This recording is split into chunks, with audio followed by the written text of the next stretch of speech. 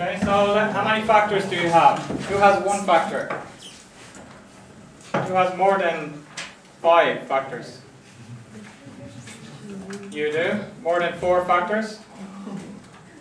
More than 3 factors? More than 2? So you need to put up your hand.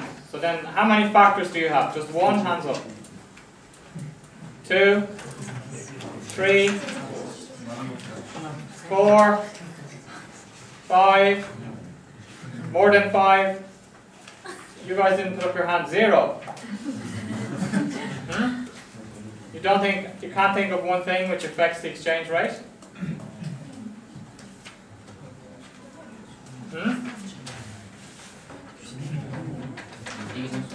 So tell me some things. What affects the exchange rate? Inflation. Inflation, is that in the short term, the medium term, or the long term? Inflation is higher in the US, so it means in the next 6 months, the US currency will get weaker, or over the next 5 years. Is it long term or short term?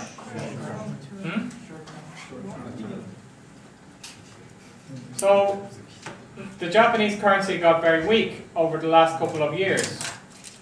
Does that mean Japan has high inflation? No. No. So is inflation a short-term or a long-term factor? Inflation is a long-term factor, right? Medium to long-term factor. Okay, another one? Government policy. Government policy. What do you mean by government policy? About like PEG and Changing the regime, instability in the country, political instability, you say. What about you? PEG and the floating exchange rate. What government policy? Government makes a lot of policies. Like in The China. government policy about fishing? Like Which in- government policy affects the exchange rate? exchange rate policy. Like China, Hong Kong. Ah, yes, but we're talking about the freely floating exchange rate, right? In the managed exchange rate, just the government is controlling, right? So you're right, in the managed exchange rate, the central bank or the government is controlling, right? But in another country, the government policy also impacts the exchange rate. How does that impact the exchange rate? That's central bank policy, like inflation. So where will we put QE here? Factors which affect exchange rate. Short to medium term, let's say medium term, QE, right? QE is increasing the money supply, which can lead to inflation in the long term.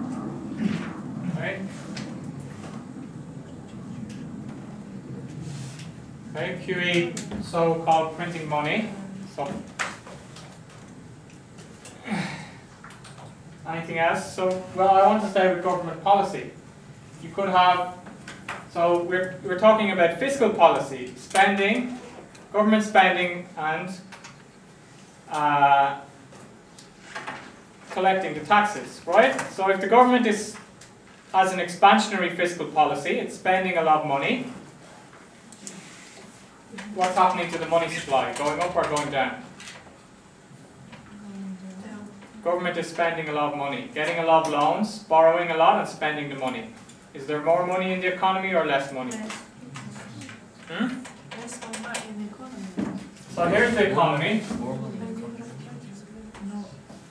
Here's the government. How does the government put money into the economy? Does it get a helicopter?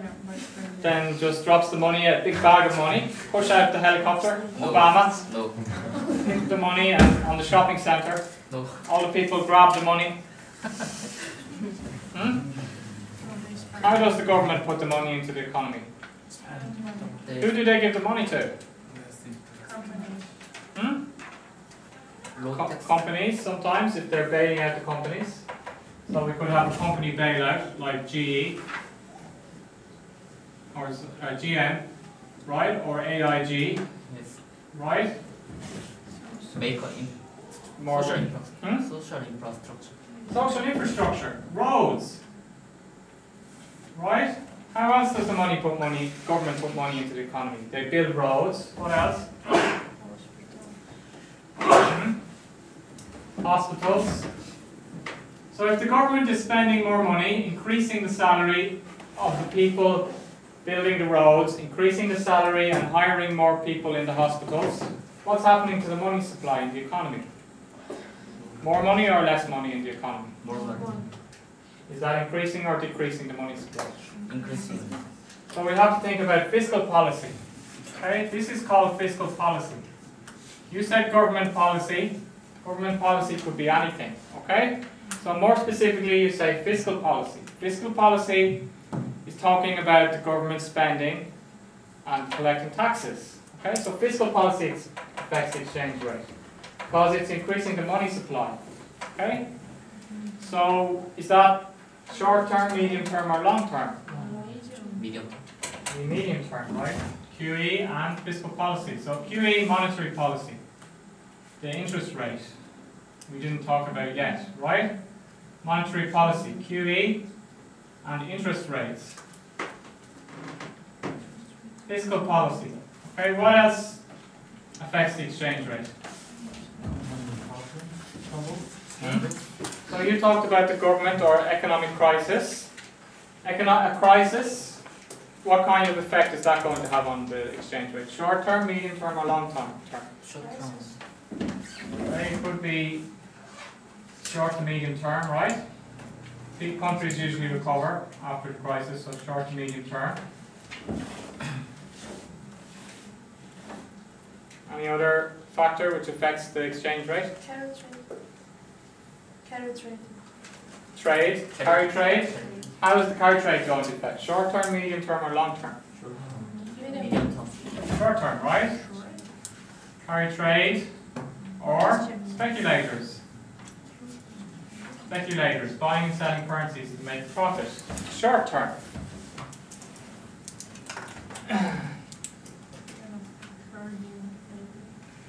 Okay, that's why you have to invest money for a longer time. These people, they try to influence the market too, because you have some big speculators with a lot of money, like George Soros, okay? They will all buy a currency or sell a currency together. So the currency price can change a lot in the short term, opposite to what these things are saying. Okay? Can you understand that idea? Japan has low inflation or so on, right? So we can have this kind of thing in the long term. A country which has an easy fiscal policy, increasing their money supply, doing QE, we expect the currency will get weaker in the long term. Okay? But the speculators could do the opposite bet in the short term. Okay? So the currency can move in the opposite direction in the short term because you have so many people making this bet. Okay? So that's why you guys are doing the foreign exchange trading. If you make policy based on this, maybe you'll be right, but it will take 1 year for your investment to come back. Okay? Because why? You have so much carry trade and speculators in the short term. That's why for the short term you're following the trend. Okay? Basically you're following these guys, copying these guys, right? So, anything else which affects the exchange rate? So this document is about reading for week 5. It's in the readings. It's called Exchange Rate Models. So you can read this document, but the main part is this part here, right? Exchange rate determination graph in the short, medium, and long run. So here are the things which affect the exchange rate. In the short term, it's all speculators, trend following. That's what you're doing, following the trend. Okay? Investor positioning, investor sentiment. So people start to panic, right? How do investors feel? Some big investor makes a position in the currency, like short or long the currency. Is the world in a risk on or risk off situation? If the world is risk on, people want risk, or the world is risk off. It's different. If the world is risk off, what currency are people going to invest in? Risk off means people are risk off. The world is unstable, they're not sure about the future, they don't want to take risk, they're risk off. What currency are they going to invest in? US dollar, what else? Swiss franc, what else? Right? So maybe the euro, so on, right? Depends, is there a crisis in Europe? Again, market positioning in the options market. So we can see that for 6 months, we're not talking about any of these things. Okay? You guys are just trading for less than 6 months. So you're not really thinking about these things in your trading strategy. You can if you want, but these are bigger influences on the market in the short term. And the many new investors can lose money, for example, in the stock market. Because sometimes these guys, on purpose, traders like volatility. If the market looks like this, traders can't make any money, right? If it's cleared like in the Chinese currency, right? Traders can't make any money, just 5% a year. It's just slowly getting stronger or weaker. But traders like this kind of situation. Okay? If I'm a trader, I could buy low, sell high, sell high, buy low. Right? So the traders try to manipulate this kind of situation in the market where the price goes up and down. So the problem is that some new investor, their stock price suddenly goes down, or the market is suddenly going down. What do? They start to panic, right? And they sell. Is the trader happy? Who's buying when they're selling? Who's buying when you're selling here? Trader buys, right? The trader tries to force you to sell by making some run on the market. Then you sell, then the trader buys. Okay, the stock price goes back up again. You say, oh no, bad luck. My luck is really bad in trading. I just sold the stock and the price went up again, right? So then you say, oh, price is going up a lot, I think I'll buy the stock again. Right? So who sells you the stock? Trader sells you the stock, right? Then, oh no, not again, bad luck, the stock market is going down. I lost all my money. I have to sell the stock. Who buys your stock?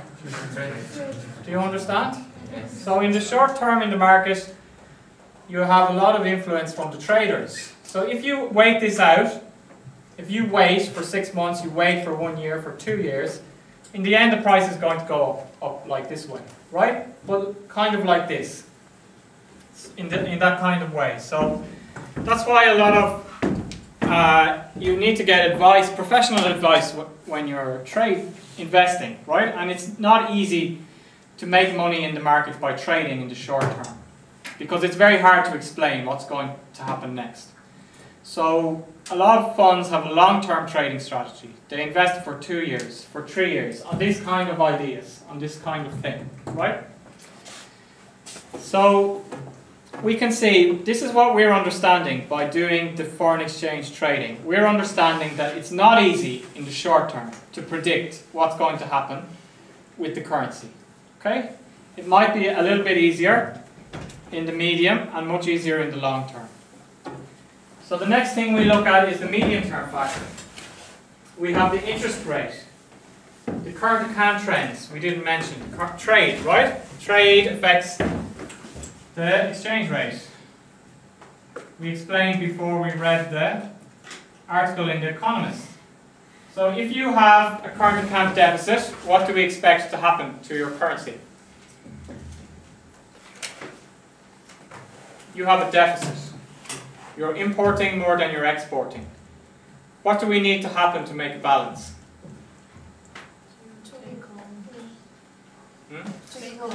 What needs to happen to your currency? Now you're the US. Imports are high. Okay? Exports low. What do we want to do to make a balance in the US? Increase exports or decrease exports? Increase. So to make a balance, we need to increase exports and decrease imports, right? So what needs to happen to the exchange rate for that to happen? Get weaker or get stronger? Is a stronger currency going to help our exports? Weaker. So if we have a deficit like the US, what should happen over the medium term? Currency should get stronger or weaker? Weaker, okay?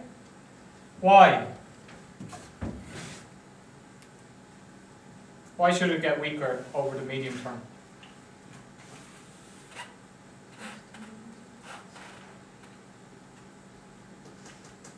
to make a balance. Okay? So currently the US has low exports, so we want to make the exports higher. I see a lot of blank faces. We already discussed about this 3 or 4 weeks ago, so you should know this relationship. Okay? About the current account.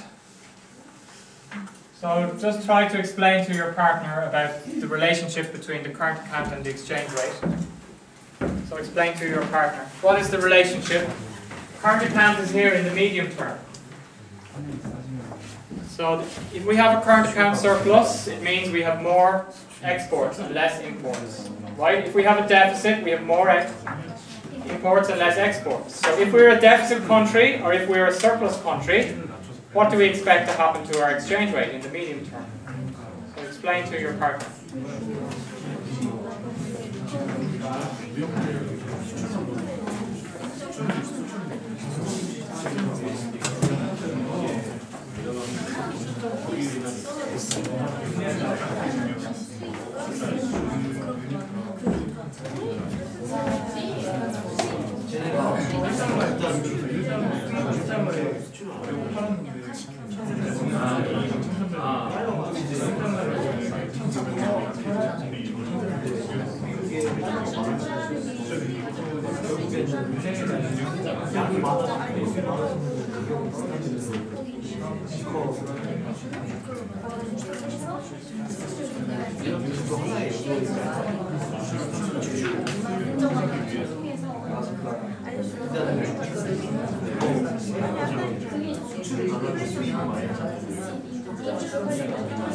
걔네가 결국에 하는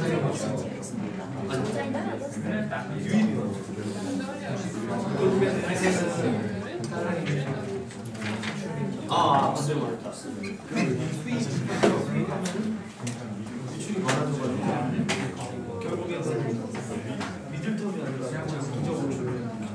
Okay, so Yang Young-Suk, can you explain what's the relationship between the current account and the exchange rate?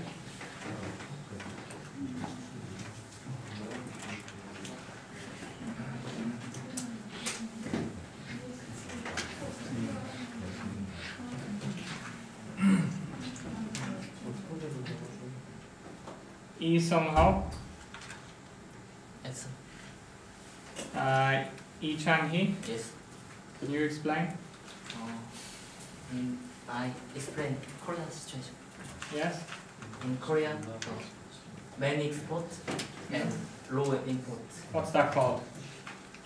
Surplus or deficit? Surplus. So Korea has a surplus, right? Yes. In surplus, the many dollar into the Korea. Yes? So Korea won is the stronger by US dollar. Mm. So, example, the $1 is mean 1,000 1,000 won, Yes? and the Korea won stronger mean $1 mean 900 won. Yes? Then mean the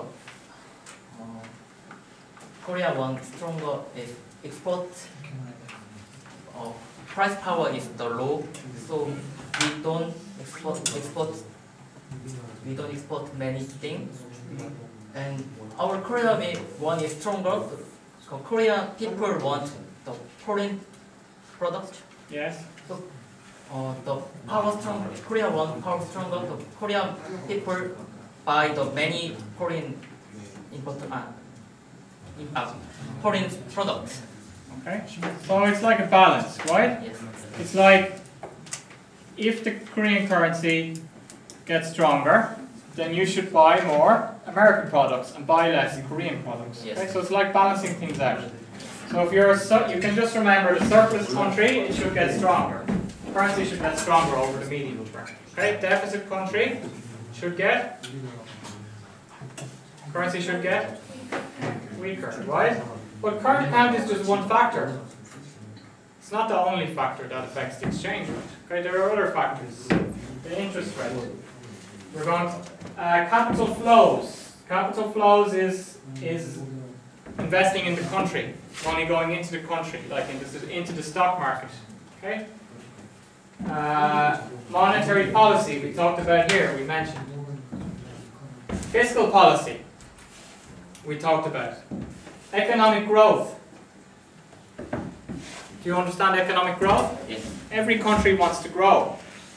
Okay, so if we're a growing country, we should attract more investment and more money into our economy. Okay, so our currency can get stronger. We're growing very well. So we can see China has a high economic growth, right? Currency was getting a bit stronger. So then the long term, we're going to focus on the medium term in the and just purchasing power parity from the long term. But we also have productivity, savings, investment balance. Are the people in our country savers or spenders? Okay. Do you understand productivity? Is our country productive? Are we increasing our productivity? So let me give you a very clear example of that. In Europe, we have Germany and Greece.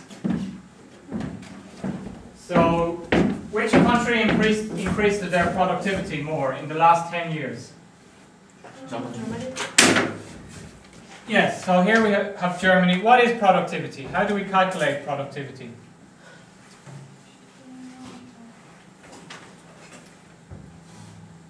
We use GDP, goods and services produced, right? And then we look at how much time and money did it take, okay? So productivity is basically how much time and money does it take to produce something, goods and services, okay? So we can measure this by the salary of the workers, the hours worked, okay? How much GDP is the country producing? So Germany is producing more GDP, right? Yes. With same salary and low time, low hours of work. Okay? Greece, it's not increasing its GDP, right? Or maybe it's increasing its GDP, not as much as Germany. Okay? But its salary of the workers is going up a lot. Main difference. Okay? And the workers are working more time. So Greece is not as productive as Germany. Now, in the old days, nowadays we have the euro currency, so there's no escape for Greece. Okay? The only choice they have is this, reduce the salaries. Okay? That kind of thing, right? But in the old days, Greece had the drachma and Germany had the Deutschmark. So what used to happen is every few years, Greece's currency, what do you think, would get stronger or get weaker? Weaker, right? Because Greece has a weaker currency, we are not as productive as Germany over the long term, right? So our currency keeps getting weaker and weaker and weaker. That allows our products to compete with the German products. Because German products, the salary was lower, the time was less. Cost less money to produce the products, right? Yes. So Germany can sell their product more cheaply. This is the situation in Europe at the moment. That's Greece's problem, productivity problem, right? Germany can sell their products cheaply because they are more productive, getting more productive. Greece have to pay the higher salary. They're not producing as much goods. Okay? If you think about just a factory producing shoes, German factory produce 100 pairs of shoes a day, right? With just one worker and low salary. Greece produce just 100 pairs of shoes a day with 5 workers and high salaries. So Greece has to sell their shoes more expensive. Which shoes are you going to buy? You're going to buy the German shoes. Okay? Yes. So in order to help their shoes, they would make their currency weaker. So now maybe you buy the Greek shoes because it got a lot cheaper. Because Greece's currency was a lot weaker than Germany's currency. So Italy, Greece, Spain and Portugal, constantly Germany was performing better, or Northern Europe countries, not just Germany, Netherlands, Ireland, Denmark, so on, right? So the Southern European countries would react by making their currency weaker. Can you understand that idea? Yes. So productivity can affect the exchange rate. And this is one of the solutions for Greece. Greece, you need to get more productive if you want to stay in the same currency, okay, as Germany. Do you think Greece can get more productive and stay in the same currency as Germany? No. Do you think they're better off to leave the euro, just make their currency weaker every time? This idea is okay, but in Euro state, the Greece leave the euro, the German and all of the euro is danger. Yes, maybe Spain or Portugal might also, Italy might decide to leave, right? So it could cause a knock-on effect. So anyway, those are the factors. We're not going to I briefly discussed the factors now, but we're going to focus on just some number of factors in detail. Okay, we're not going to focus on this. It's just a short term. It's very hard to predict. Okay, do you want to be a trader after you graduate? No. That's why trading is quite a stressful job. Some people give up after 10 years who work on Wall Street. They just leave after 10 years because they get very stressed, right? Because it's very hard to predict what's going to happen. Really, they're just following trends, right? Trying to guess what are the other investors doing, that kind of thing. But people work in trading, so you could get a job in trading, in investment banks or as a stockbroker, right? But it's a hard job, trading. It's not easy. Certain people who are good at trading, they're not always the smartest people in school, right? They have different kind of intelligence, practical intelligence. Practical intelligence, right? The kind of practical intelligence, just copy the other person, right? Then we can make money, right? That kind of, do you understand practical intelligence? Can help to make a good trader. So, then we're going to focus on the real interest rate, we're going to discuss about the interest rate, monetary policy, and we're going to discuss about purchasing power parity as the main factors which affect, most important factors which affect the exchange rate in the medium and long term. Okay? So, just briefly to have a look here. They asked the foreign exchange dealers, what do you think? What's your perception of the most important factor in exchange rate movements? On the daily basis, do you understand bandwagon? Bandwagon means following other people. In Germany, in the 18th century, a band would go around on a wagon. Do you understand wagon? Yes. There was a horse and a wagon. And people wanted to have fun, so they jump on the wagon and drink a beer. Follow the band. Okay? So we say bandwagon effect in English means everybody's on the wagon, let's go and join them and have fun. Right? So bandwagon effect is high overreaction to news. Volkswagen had a crisis recently. Good time to buy Volkswagen stocks, right? Probably the people overreacted. It wasn't as bad as people reacted. So if you buy the stock price now, probably in 2 years, Volkswagen price will be back up again. Yes. 30 or 40%, right? Yes. Almost what it fell. Are you going to buy the Volkswagen stock? Possibly. Then blame me after 2 years. Volkswagen is bankrupt. Company is finished. Very big company. So another example of that in the past was Shell. The BP had the oil disaster. People tend to overreact to the bad news. Then you can buy the stocks. And at that time, the low price. Speculators. Economic fundamentals just 1%. Technical trading, other. Right. So if you're doing day trading, we're not thinking about the medium-term basis, right? In the medium, up to 6 months, economic fundamentals starts to come in here, but we're still looking a lot at speculators. But after 6 months, economic fundamentals is the main influence on the market, okay? Speculators is still there, 11% on technical trading, 3% on speculators, right? So even after 6 months, the speculators still have effect on the market. But mainly over 6 months in the Forex market, these kind of things affect the exchange rate. Okay, so Here we can see the trend is your friend. This is the short term, right? So this is the yen and the US dollar from 1980 to 2005. Okay, so the yen has been getting, what, stronger or weaker against the dollar? It was 240 yen, was $1 in 1980. Nowadays it's 120 yen, is $1. Is the yen getting stronger or weaker? The yen is getting stronger, dollar is getting weaker, right? What we would expect to happen on a couple of things, the current account, for example, the current account, Japan has a surplus, right? US has a deficit. Also inflation, Japan has very low inflation. We expect the currency to get stronger, okay?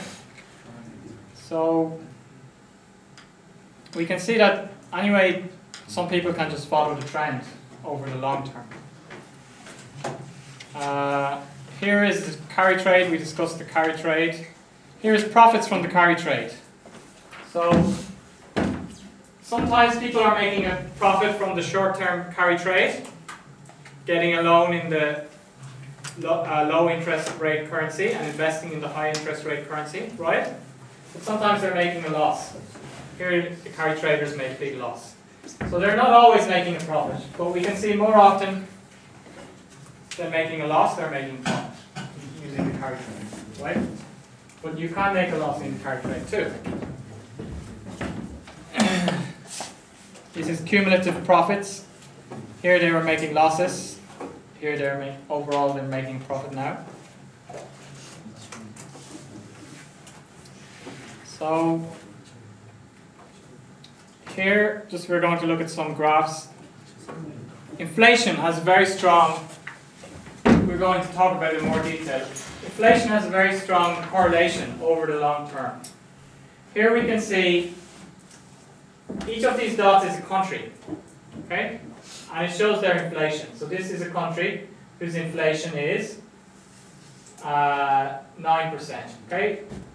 Here's a country whose inflation is minus 15%.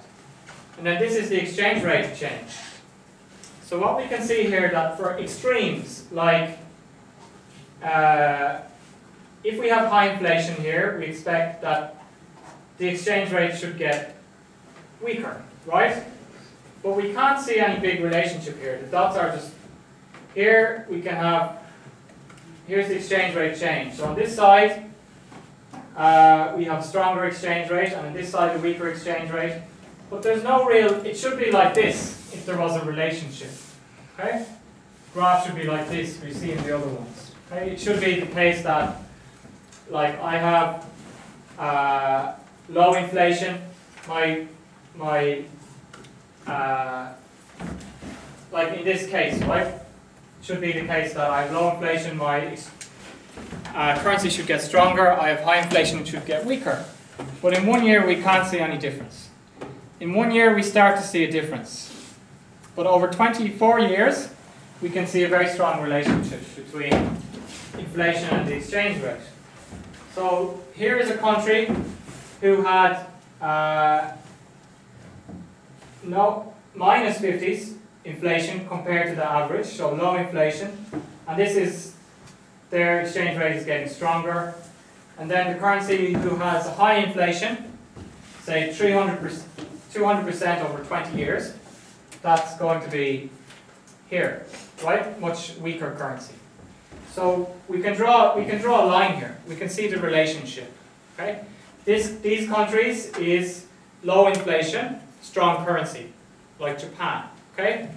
These countries is like Russia, high inflation, weaker currency over the longer term. So inflation over the long term has a very strong relationship. Over 1 year, inflation, a little bit of a relationship, but still not as strong as over the long term. We can see there's some outliers here and here and here. Okay. Do you have any questions about this graph? So we'll talk about that. Just I'm going through this document, and here we have Do you understand purchasing power parity? What is purchasing power parity? The people buying the product. Same concept. So, yes, so what?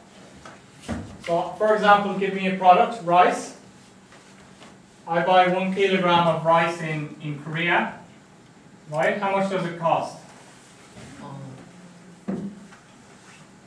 20,000. 20,000. 4 kilograms is 20,000, right? I know the price of rice better, right? I buy rice. You don't. Well, my wife sends me to buy rice, so I know the price, right? How much is 1 kilogram of rice in Japan? Japan?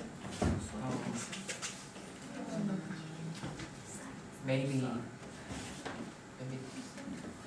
Let's say for easiness sake that it's 100 yen.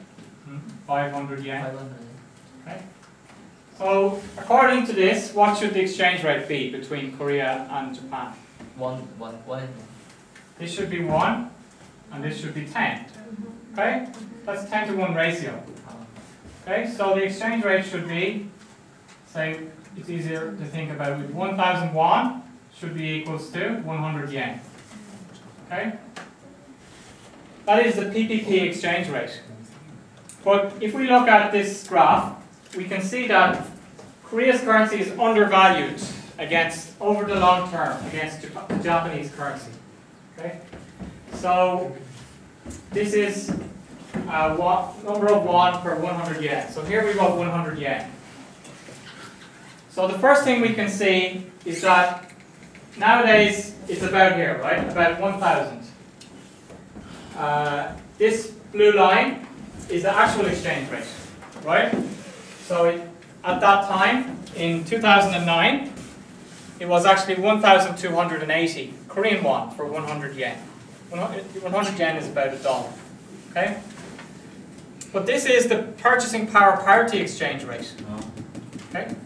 This is the exchange rate if we take all of the goods in Korea and compare them to Japan, what would the exchange rate be?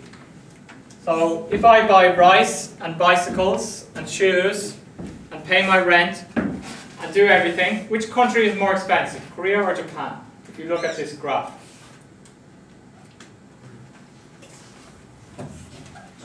Japan, right? This is the exchange rate according to PPP. The exchange rate should be just, let's say that it should be this, right? But this is the exchange rate in the market. Let's say it's 1,400. The market, if we use the market exchange rate, 1,400 won equals 100 yen. Okay? Then how much will rice cost in Japan? We need to do some maths. Let's make it a little bit easier. 1,500 won equals 100 yen. So then, this is, goes into that 3 times. It's going to be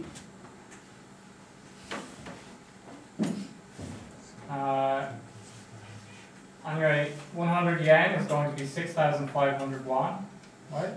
Or sorry, 500 yen. 7,500 won, 500 yen. So 5,000, how much is 5,000 won? Let's say it's 400 yen, just to save us doing the maths, right? So this is the real life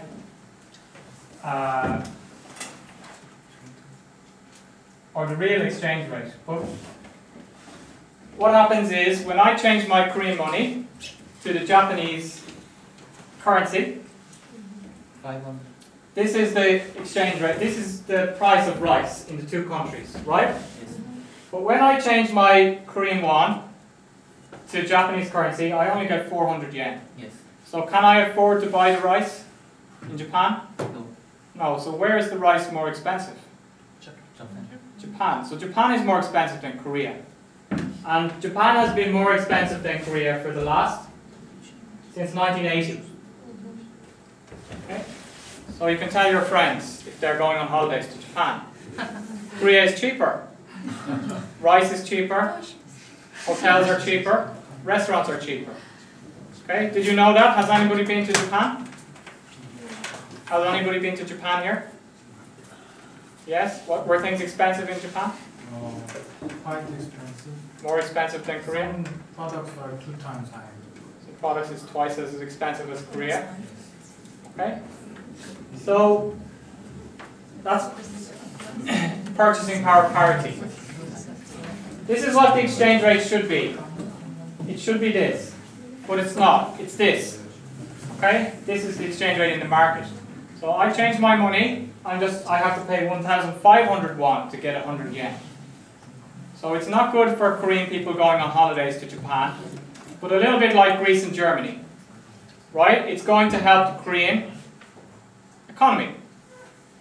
Which economy do you think was more productive over the last 20 years? Japan or Korea? Russian students, very brave. Korean students, Russian students say Japan. What do you think? Especially if you think about during the 80s. Which country was more productive during the 80s? Japan, right? So Korea has an undervalued currency against Japan. Why? Korea wants to help its exports. Okay? Maybe it thinks I can't compete with Japan directly. A little bit like Greece and Germany, right? Yes. Maybe nowadays it's getting more closer, right? But it's still undervalued against the Japanese currency. So it helps Korean companies who are exporting to have an undervalued exchange rate. But what we can learn from this graph is that we can't use, we can't say that these two lines are going to get together. We know that to get a balance, they should move together to be balanced, right? To have the same price. But we have to understand that Korea wants to keep its currency a little bit weaker compared to the Japanese currency. So that might not happen, even over the long term. These two lines might not get closer together. Okay? One currency could always be slightly undervalued against another currency. But the thing that we can see is that this is basically showing the relationship of inflation. Because here, which country has higher inflation, Korea or Japan? Which country has higher inflation? Korea has higher inflation than Japan. We can see that from this graph, right? So what's happening in here is that the price of rice is changing in Korea because of inflation. So the price of rice in Korea goes up to 6,000 won. Okay? Then this is going to change. This exchange rate is going to change. Do you understand? If inflation is higher in Korea, then this purchasing power parity exchange rate will change too. Okay? So this changes over time. The market rate follows more or less. Right? So the market rate is following the PPP rate, but not really, sometimes getting further away, sometimes getting closer, but following that trend. So do you have any question about this graph? More inflation means purchase power is down. Yes, your purchasing power is going down. So in which would you have wanted to have in the bank? Korean won or let's say you made a hole in the ground and you put all your money in the ground, so you're not getting any interest. Some people do that, right? They bury their money under the ground. They don't trust banks. Right? Are you going to do that? No. Put your cash under the ground? No. This would suggest that you shouldn't, because the price of things is getting more expensive, right? In Russia, you're not going to bury your cash, right? It's not going to be worth a lot after 20 years, okay? So, we can see that, which would you prefer to have? Yen or Korean won.